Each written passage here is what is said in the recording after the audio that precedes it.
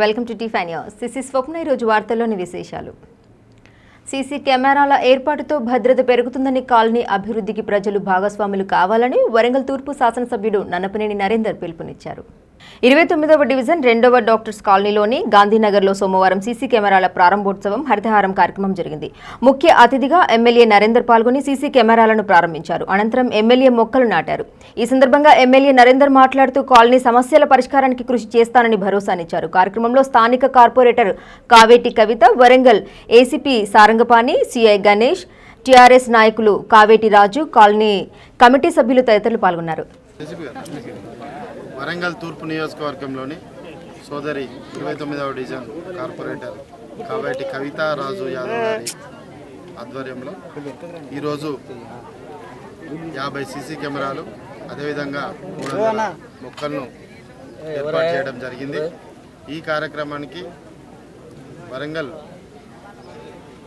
ACP గారు, అదేవిధంగా సారంగపాణి గారు, అదేవిధంగా మరవడ సిఏ గారు, స్థానిక గాంధీనగర్ పెద్దలందరూ కూడా దీనికి హాజరు కావడం జరిగింది. ముఖ్యంగా 29వ డివిజన్లో ఉన్నటువంటి ఎస్ఆర్ఎస్పి కాలువ కానుకొని ఉన్నటువంటి ఈ ప్రాంతమంతా కూడా అది మనకు ఎస్ఆర్ఎస్పి శ్రీశైలం కాలువ నుంచి రావాల్సినటువంటి నీళ్లను కింది ఆయకట్టుకంతా పోవడానికి, కింద గ్రామాలలో పోవడానికి కావాల్సినటువంటి పని క్రమంలో అక్కడ పని జరుగుతుంది కాబట్టి అక్కడ ఉన్నటువంటి వాటరు అక్కడ పని జరుగుతుందన్న ఉద్దేశంతో ఆ వాటర్ అంతా కిందికి రావడం జరుగుతుంది. దాన్ని కూడా పని పూర్తయింది కాబట్టి దాన్ని ఇమ్మీడియట్లీ మాట ఇస్తున్నాం. అదేవిధంగా ఈ కాలనీ వాళ్ళందరూ ఎంతో ఉత్సాహంగా, సంతోషంగా ఈరోజు 50 సీసీ కెమెరాలను ఏర్పాటు చేసుకోవడం, అది ఏసీపీ గారు, సిఏ గారు అందరూ కూడా రావడం, స్థానిక కార్పొరేటర్ ఆధ్వర్యంలో ఇంత పెద్ద బ్రహ్మాండమైనటువంటి ప్రోగ్రాం చేయడం కూడా ప్రజల పట్ల ఉన్నటువంటి చిత్తశుద్ధి ఏంటి అన్నది కూడా అందరూ కూడా స్పష్టంగా అర్థమవుతుంది. కాబట్టి మేము ఒకటే కోరుకుంటున్నాం, సమస్యలు అనేవి నిత్యం నిరంతరం ఉంటూనే ఉంటాయి.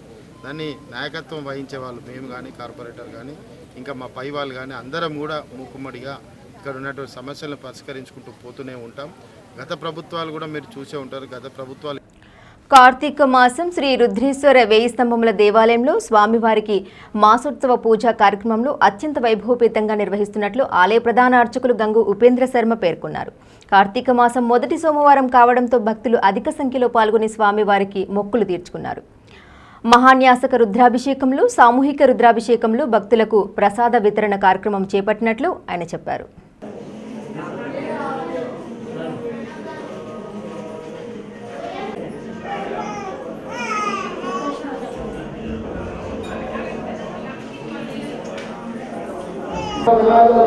కార్తీక ప్రథమ సోమవారం శుభప్రీతికరమైనటువంటి సోమవారం రోజున ఉదయం 4 గంటల నుండి స్వామివారిని దర్శించుకోవడానికి, అభిషేకాలు నిర్వహించుకోవడానికి వేలాది మంది భక్తులు తరలి రావడం జరిగింది. ఉదయం 5 గంటలకే సుప్రభాత సేవ, మూలగణపతి ఆరాధన, రుద్రేశ్వర స్వామికి మహాన్యాసపూర్వక ఏకవార రుద్రాభిషేకం నిర్వర్తించి భక్తుల మనోభావాలకు అనుగుణంగా భక్తుల యొక్క కోరికలు నెరవేరాలని ప్రాచీనమైనటువంటి పురాతనమైనటువంటి దేవాలయంలో పరమశివునికి పాప పరిహారాలు తొలగిపోవాలి, భక్తుల యొక్క సామూహిక రుద్రాభిషేకాలు నిర్వర్తించి ఇప్పుడు స్వామివారికి 51 కిలోల పెరుగన్నంతో మహాన్న పూజ నిర్వహించి వేలాది మంది భక్తులకు కూడా పరమ పవిత్రమైనటువంటి మాసం ప్రథమ సోమవారం రోజున భక్తులకు మహాన్నదాన కార్యక్రమాన్ని కూడా ఏర్పాటు చేయడం జరిగింది. ఈ మాసమంతా కూడా కార్తీక దీపోత్సవాలు, ఉసిరిక దానాలు, ఉసిరిక పూజలు, తులసి పూజలు, అదే అన్నదానాలు, అన్న పూజలు, శివకళ్యాణోత్సవాలు, సామూహిక సత్యనారాయణ వ్రతాలు నిర్వహించడం జరుగుతుంది దేవాలయం లోపల. కావున భక్తులందరూ కూడా శివ విష్ణు భేదం లేకుండా శివాయ విష్ణు రూపాయ, శివరూపాయ విష్ణువే అంటూ అటు శివనామస్మరణ ఇటు విష్ణునామస్మరణ చేస్తూ దేవాలయం సందర్శించాలని చెప్పి కోరుతూ ఈ దేవాలయంలో ప్రజావాణి కార్యక్రమంపై అధికారులు, సిబ్బంది నిర్లక్ష్యంగా వ్యవహరిస్తే శాఖాపరమైన చర్యలు తప్పవని అదనపు కమిషనర్ నాగేశ్వర్ హెచ్చరించారు. సోమవారం గ్రేటర్ వరంగల్ మున్సిపల్ కార్పొరేషన్ ప్రధాన కార్యాలయంలో కౌన్సిల్ హాల్లో నిర్వహించిన ప్రజావాణి కార్యక్రమానికి హాజరు కాని అధికారులకు నోటీసులను జారీ అయ్యాయి.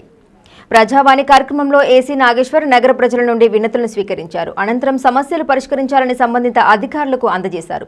గ్రీవెన్స్ లో మొత్తం 49 వినతులు వచ్చినట్లు అధికారులు తెలిపారు. కార్యక్రమంలో ఆర్ఎఫ్ఓ నారాయణ, ఆరోగ్యాధికారి డాక్టర్ రాజారెడ్డి తదితర వింగ్ అధికారులు పాల్గొన్నారు.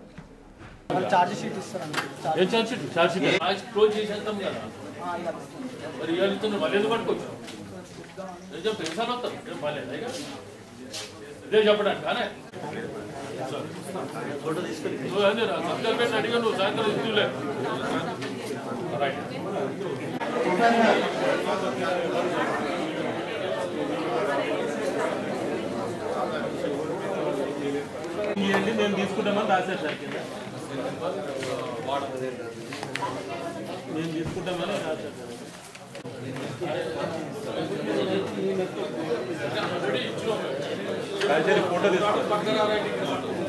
ఫోటో తీసుకో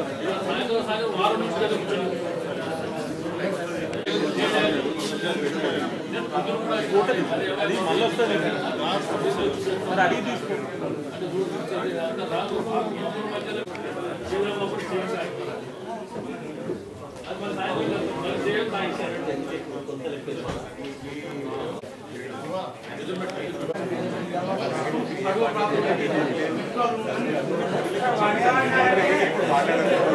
గ్రామాలను అభివృద్ధి పదంలో ముందుంచాలనే లక్ష్యంతో తెలంగాణ రాష్ట్ర ప్రభుత్వం భూపాలపల్లి జిల్లా చిట్యాల మండలంలోని పలు గ్రామాలకు దాదాపు 6 కోట్ల రూపాయలను కేటాయించిందని స్థానిక ఎమ్మెల్యే గండ్ర వెంకటరమణారెడ్డి పేర్కొన్నారు.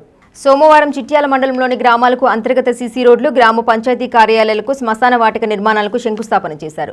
అనంతరం ఆయన మాట్లాడుతూ జిల్లాలోని నవాబుపేట గ్రామాన్ని చిట్యాల మండలంలోని గ్రామ పంచాయతీలు ఆదర్శంగా తీసుకోవాలని అన్నారు. హరితహారంలో భాగంగా మొక్కల పెంపకం కార్యక్రమం, మద్యపానం, గుట్కా, మత్తు పానీయాల నిషేధం, బహిరంగ మూత్ర విసర్జనలను నిషేధించి గ్రామాన్ని ఆదర్శంగా తీర్చిదిద్దినందుకు పాలకవర్గాన్ని ఎమ్మెల్యే అభినందించారు. కార్యక్రమంలో జెడ్పీటీసీ గొర్రెసాగర్, ఎంపీపీ దావు వినోద వీరారెడ్డి, ఎంఆర్ఓ షరీఫుద్దీన్, ఎంపీడీఓ నాగలక్ష్మి, సర్పంచులు, వార్డు మెంబర్లు పాల్గొన్నారు. ఈ రోజు నీళ్లను మళ్లించడం వల్ల రాబో రోజుల్లో ఖచ్చితంగా అత్యధిక వ్యవసాయ ఉత్పత్తుల రాష్ట్రంగా తెలంగాణ రాష్ట్రం ఉంటుందని చెప్పడంలో ఏమాత్రం కూడా అశక్తి లేదనే మాట ఈ సందర్భంగా గుర్తు చేస్తాము. ఈ కార్యక్రమం ఖాళీ ముబారక్ కార్యక్రమం గతంలో వృద్ధాప్యం వస్తే కోడళ్ళు కొడుకులు గురిపించడం వల్ల మరి ఇష్టం ఉన్నా లేకపోయినా అత్తలను మామలను ₹1,000 పెన్షన్ ఇచ్చే కార్యక్రమం, ఇక చెరుకు రంగానికి కానీ గృహ అవసరాలకు కానీ విద్యుత్ సరఫరా చేసేటువంటి కార్యక్రమాలు, ఇవన్నీ కూడా ఇక్కడ ఉండేటువంటి దేవాగు ఒక పక్క మోరెచ్చే, మరొక పక్క పెద్దవాగు, ఇట్లా చుట్టూ నియోజకవర్గం చుట్టూ వాగులతో ఉంటది. మనం చిన్న వర్షం పడ్డా కూడా నిత్యం నీటితో కలకల అలా అనేటువంటి నియోజకవర్గం మనది. ఈ నెల 5వ తేదీలోపు విధుల్లో చేరిన వారిపై ఎలాంటి చర్యలు ఉండవని రాష్ట్ర ముఖ్యమంత్రి కేసీఆర్ ఇచ్చిన పిలుపు మేరకు వరంగల్ ఉమ్మడి జిల్లాలోని ఆర్టీసీ కార్మికులు విధుల్లో చేరినట్లు వరంగల్ ఆర్టీసీ ఆర్ఎం శ్రీధర్ తెలిపారు. సోమవారం 7 ఆర్టీసీ కార్మికులు విధుల్లో చేరినట్లు ఆయన పేర్కొన్నారు. పర్సనల్ డిపార్ట్మెంట్ సూపర్వైజర్స్ వచ్చేసి ఆర్ఎం ఆఫీస్లో ఒక హెడ్ క్లర్క్ ఒకటి జాయిన్ అయ్యాడు. వరంగల్ 1, వరంగల్ 2, హనంకొండ, నర్సంపేట ఈ 4 డిపోలకు సంబంధించిన హెడ్ క్లర్క్లు రిపోర్ట్ చేయడం జరిగింది. ఇవాళ ఒక డ్రైవర్, ఒక కండక్టర్ వచ్చేసి హనంకొండ డిపో లోపల రిపోర్ట్ చేయడం జరిగింది. డ్రైవర్ ఇప్పుడే రిపోర్ట్ చేశారు. తెలంగాణ రాష్ట్రంలోని 126 బీసీ కులాలను సమస్యలను రాష్ట్ర ముఖ్యమంత్రి కేసీఆర్కు తెలిసే విధంగా బీసీ కులాల ఆత్మీయ సమ్మేళనాన్ని ఈ నెల 9వ తేదీన హైదరాబాద్లోని ఇంద్ర ప్రియదర్శిని ఆడిటోరియంలో నిర్వహిస్తున్నట్లు సంస్థ కార్యనిర్వాహక అధ్యక్షులు కొండా దేవయ్య తెలిపారు. సోమవారం హనంకొండ ప్రెస్ క్లబ్లో ఆత్మీయ సమ్మేళనం సంబంధించిన పోస్టర్లను విడుదల చేశారు. అనంతరం ఆయన మాట్లాడారు. బీసీ కులాల రాష్ట్ర అధ్యక్ష కమిటీలు, జిల్లా అధ్యక్ష కమిటీలు అందరినీ ఒక వేదికగా మన మంత్రి గారికి ఒక పరిచయ ఆత్మీయ సన్మానము పెట్టడం జరిగింది. మరి ముఖ్యంగా ఈ జరగబోయే ఆ పరిచయ ఆత్మీయ సన్మానంలో బీసీ కులాల మీద మంత్రి గారు గంగుల కమలాకర్ గారు వారు మంత్రి కాగానే వారు హైదరాబాద్లో ఒక 40 కుల సంఘాలను పిలవడం జరిగింది. దాదాపుగా అన్ని కుల సంఘాలందరికీ ఇన్విటేషన్ పెట్టినాము. ఆ రోజు మంత్రి గారి దగ్గరికి ఒక 40 కుల సంఘాలు రావడం జరిగింది. వారు ముఖ్యంగా ఇదొక ఈ వేదికలో మీరందరూ ఏదైతే గత కొన్ని సంవత్సరాల నుంచి మీరు ప్రతి కుల సంఘంలో అధ్యక్షులుగా రాష్ట్ర అధ్యక్షులుగా పనిచేస్తున్నారు.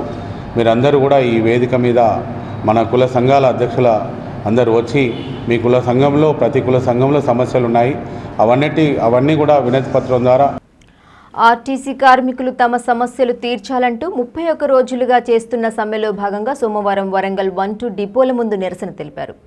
కార్మికులు 31 రోజులుగా సమ్మె చేస్తున్న రాష్ట్ర ముఖ్యమంత్రి నిమ్మకు నీరెత్తినట్లు వ్యవహరిస్తున్నాడని ఆర్టీసీ కార్మికులు ఆవేదన వ్యక్తం చేశారు. ఈ నెల 7వ తేదీన హైకోర్టు తీర్పు వెలువడే అవకాశం ఉండడంతో ముఖ్యమంత్రి ముందస్తుగానే ఆర్టీసీ కార్మికులను లొంగదీసుకునే ప్రయత్నం చేస్తున్నాడని, ఇలాంటి బెదిరింపులకు భయపడేది లేదని వారు తెలిపారు.